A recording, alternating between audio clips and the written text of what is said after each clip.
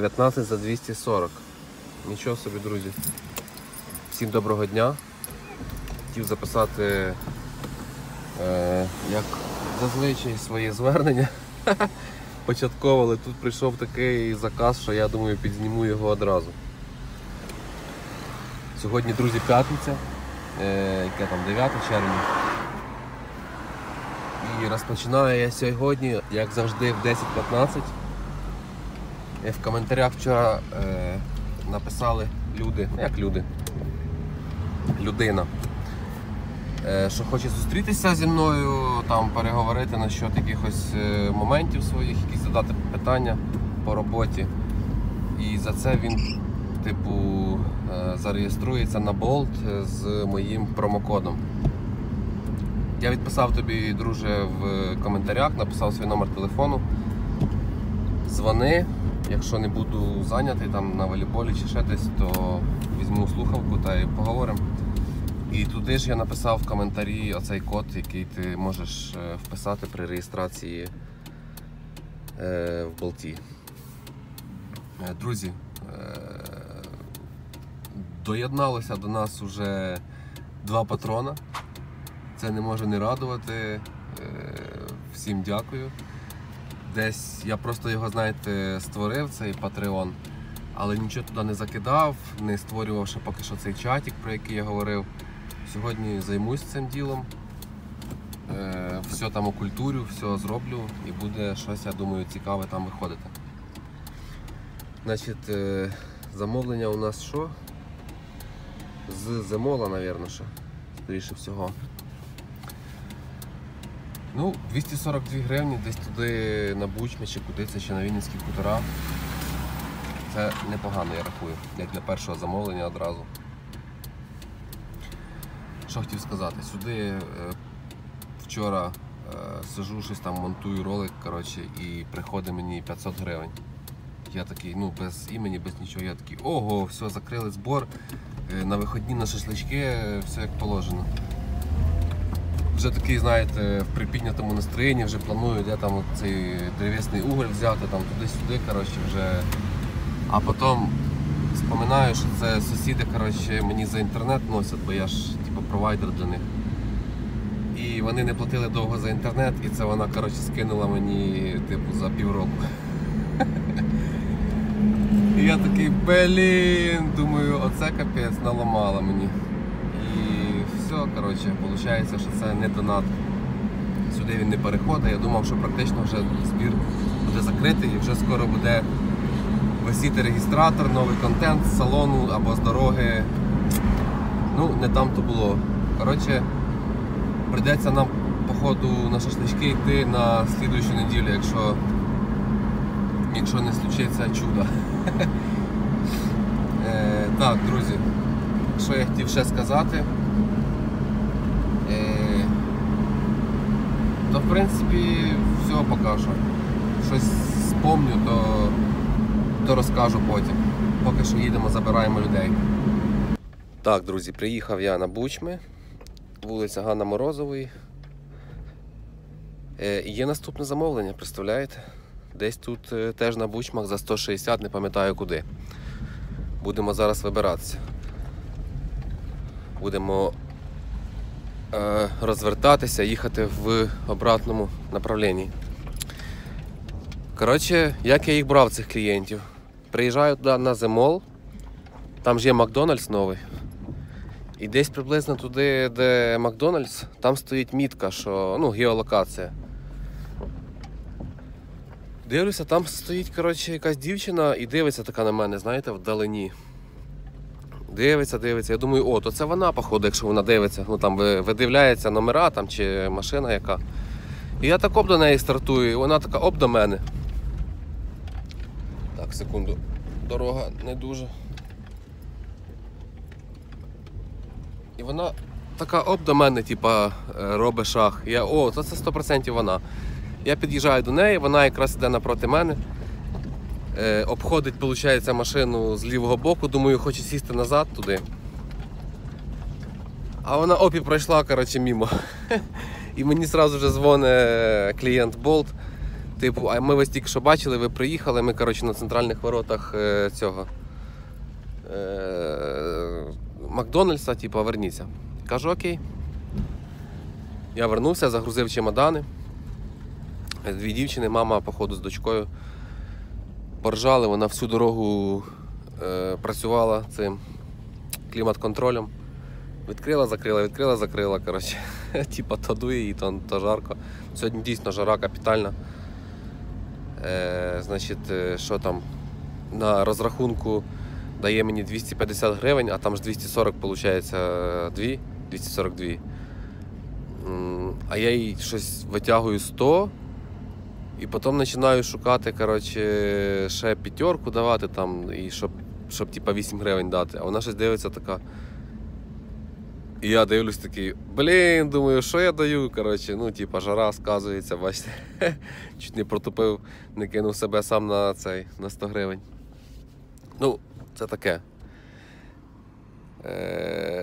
242 гривні, це у нас, виходить, стільки, нехай 48 гривень йде в скарбничку. Так, а далі нам куди? Наліво, направо, а потім ще раз направо. Надіюсь, що ми тут не заблудимося.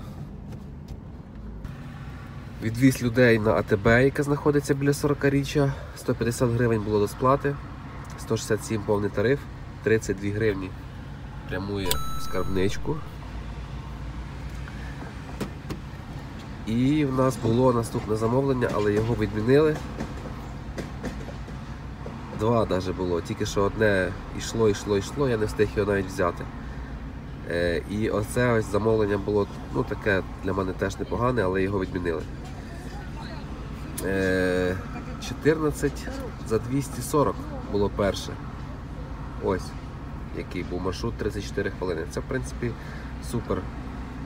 супер бомбезно, того що наступне було з того району і теж 167 за 12. Займало тих самих півгодини. Получилося в сумі за 1 годину 400 гривень. Це бомба-ракета. Це не так, як їхати по 838 за місто. Ну, в Бучмі це рахується не за місто, звідти якби можна без проблем щось нарішати в обратну сторону. Але це таке. Відкриваємо, друзі, перший раз за день сьогодні Uber. Вчора ми відбомбили на Uber цілий день. Ні разу навіть не відкривали ні Bolt, ні щось інше. Тільки потім в Стрижівку заїхали по 838. Хто не бачив вчорашнє відео, вискочить в підказках. Сидимо, чекаємо. Був тільки що там на Поділі, там капець, друзі, вокруг урожаю, ця вся місцевість, вона вся повністю в пробках, це, звісно, біда. Чим скоріше зроблять оте перехрестя, тим краще буде. Так, це у нас що? Тимофіївська, ні, навіть не думай їм туди їхати, відміняємо одразу. Вчора мені в коментарях писали люди, що один за одним кидало людям туди поїздки,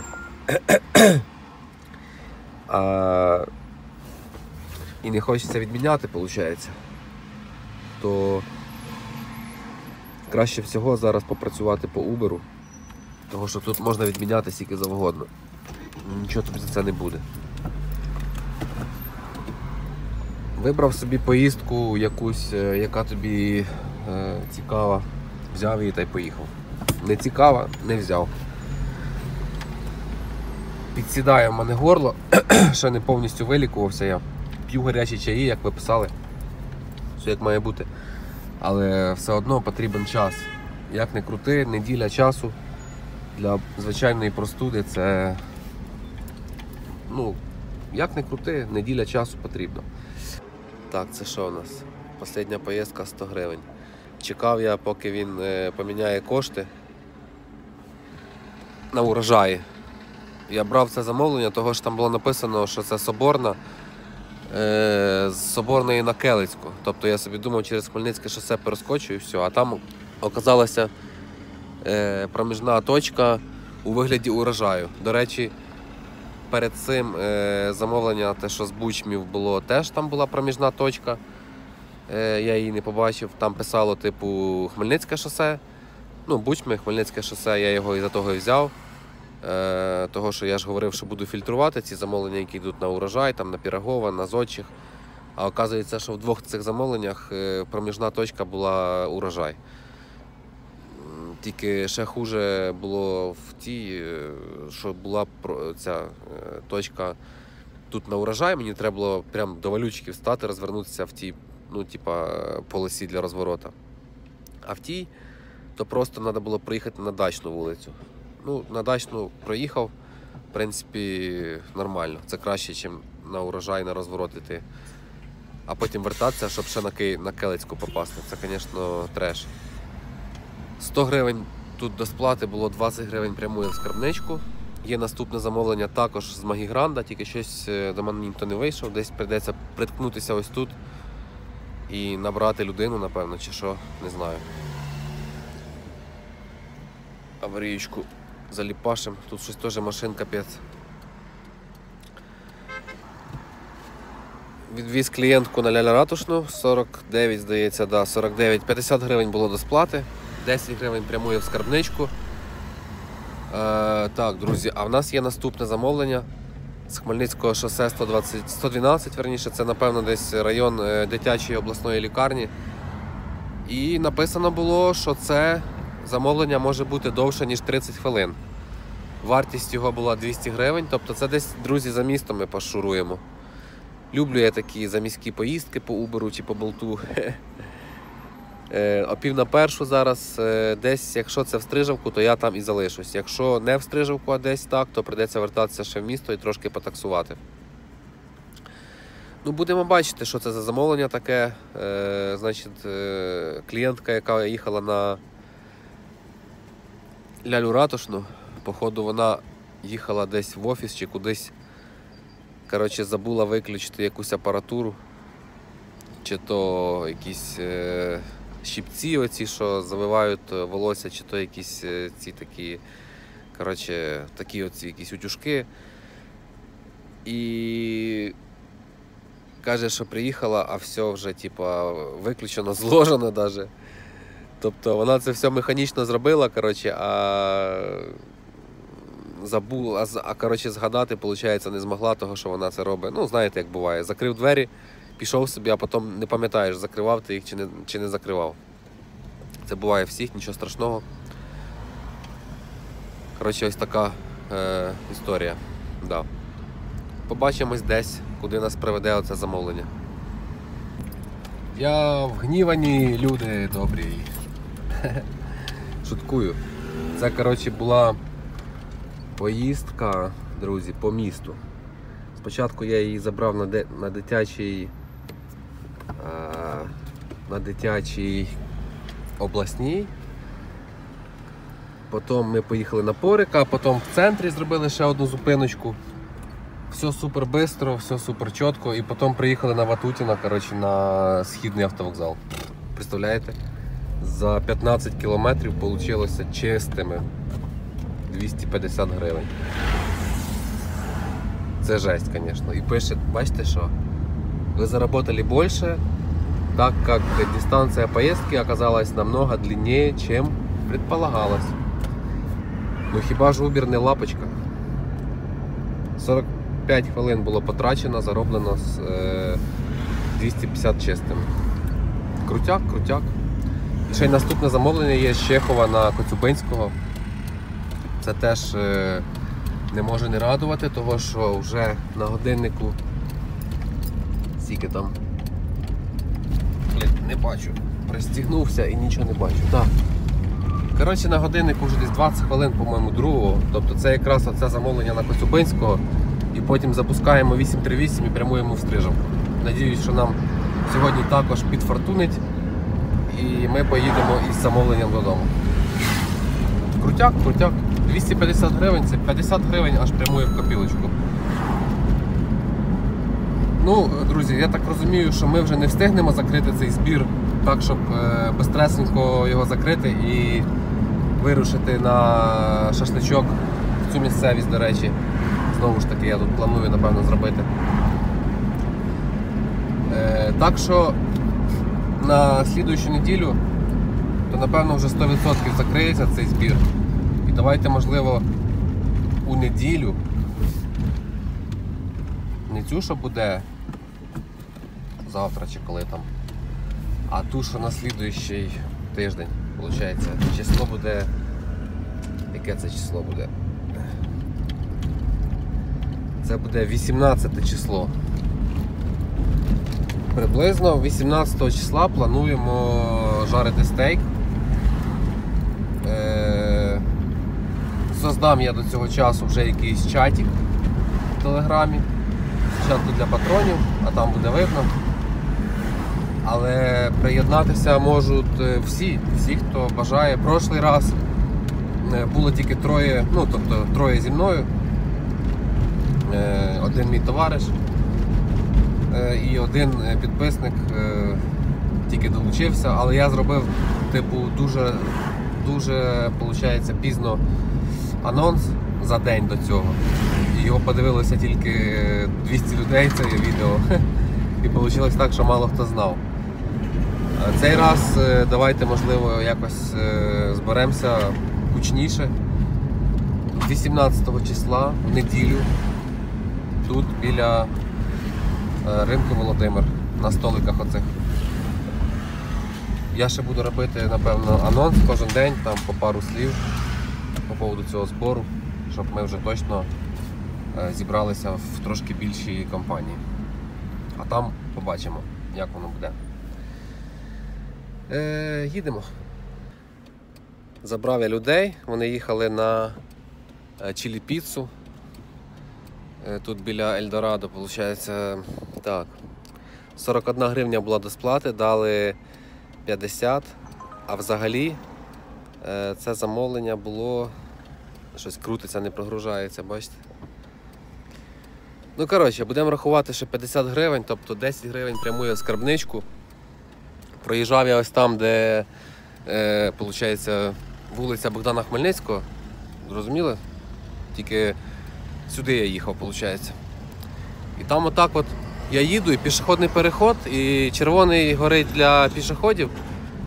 І бабулька десь років під 50-60 тако. Дивлюсь, вже на такому низькому старті, тако смикається, аж хоче перебігти дорогу. А машини їздять, капець, ну, тобто як от, движення просто жорстке. І виходить, клієнти ж їдуть з дітьми, там дві дівчини. І я кажу, оце то вона, кажу, спішить померти, а вони кажуть, та це ж просто, поняли, каже, на тій стороні під'їхала не маршрутка, а ця, автобус муніципальний, 24-й Буч-Меліс. І, коротше, одразу вже понятно стало, куди вона так спішила. Неодноразово, до речі, на Пирогово бачив такі оці ДТП в наших пабліках в інстаграмі, коли збивали людину, яка перебігала в неположеному місці, то одразу було видно, що вона чи він бігли завжди на тролейбус, який їх чекав на другій стороні. Ну і, як правило, ось так закінчується ця біганина через, особливо там на Пирогово, там де є типу світлофори, є все для того, щоб перейти безпечно дорогу. Але ж ні, треба бігти на червоний, того що в тебе там на тій стороні тролейбус, чи маршрутка, чи ще щось, якийсь автобус. Я вам кажу, ви що бачили, от чого я хочу ось цей друзі-реєстратор, щоб вам показати, і обсудити оці моменти такі, які складаються на дорозі. Ну реально, вона вже така, типу, знаєте, як спортсмен на низькому старті була, щоб бігти. Це капець. 70 гривень, а не 50 вийшло, 10 гривень чаюхи, тобто 80 гривень. Ну, ми вже порахували, це таке діло. Все, виставляємося на Стрижавку. Беремо такий хороший радіус, десь в 5 кілометрів, і вирушаємо. 13:52, рівно до 4 годин, недопрацьовано десь хвилин 15-20. Ну нічого. Я думаю, що нічого страшного, в принципі. Можна ще почекати десь тут, приблизно якесь замовлення там ну, по-київськи або в Стрижавку сам. Ну, давайте тоді я заїду, в принципі, сюди. Магазинчик собі зараз візьму якоїсь водички такої, щоб попити. Або наберу собі баклашечку, посижу в холодочку, полистаю ваші коментарі, повідписую. І якщо нічого не буде, то вже так і вирушу пустячком. Друзі, ну що це? Що це, якщо не знак? Дивіться. Це знак до того, що треба закрити побистріше вже цей збір. І, бачите, який ще прикол? Я ще йшов по водичку і хотів його тако пальцем збити, а воно, коротше, свіже оказалось. Так що я і побачив, і вліз. Все сигналізує про те, друзі, що цей збір має закритися на цій неділі.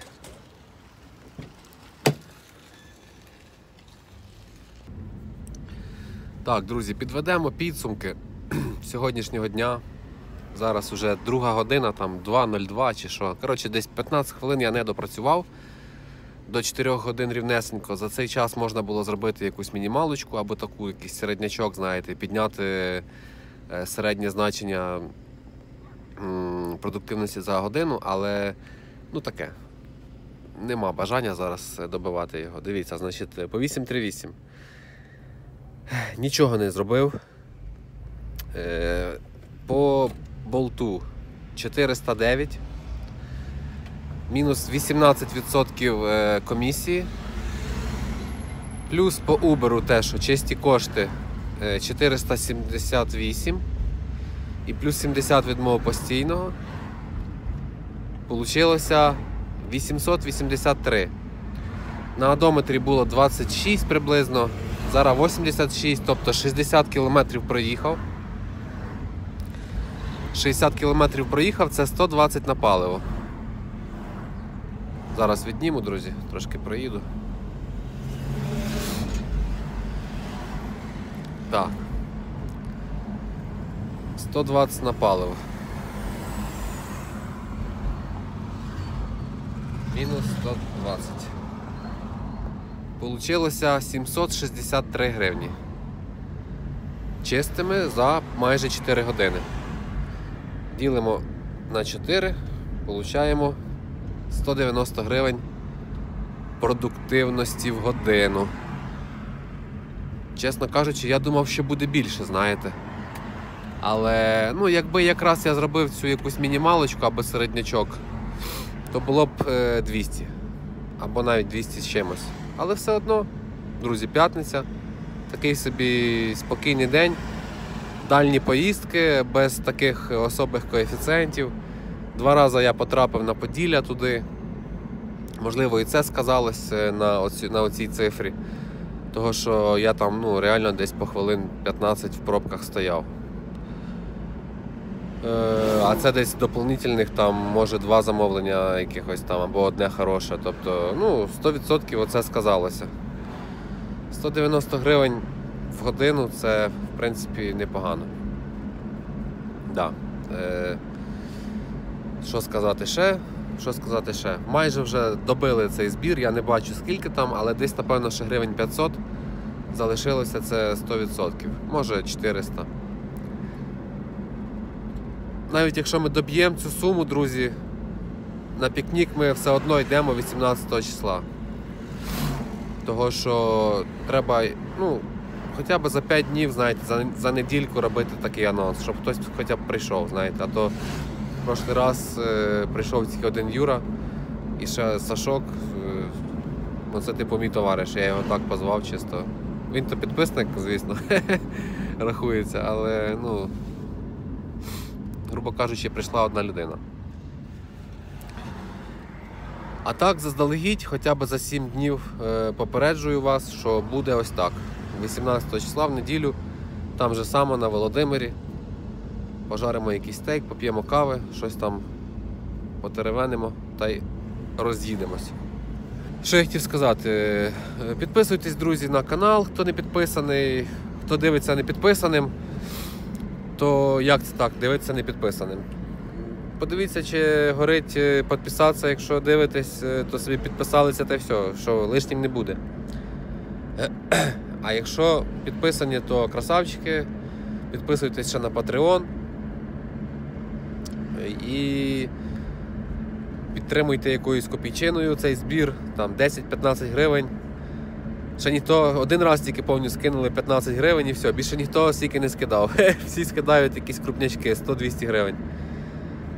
10-15 гривень, друзі, це теж кошти, теж вони будуть сюди долучені і вони теж наближають нас до цієї цілі. Так що якось так. А зараз до зустрічі тоді вже, до завтра.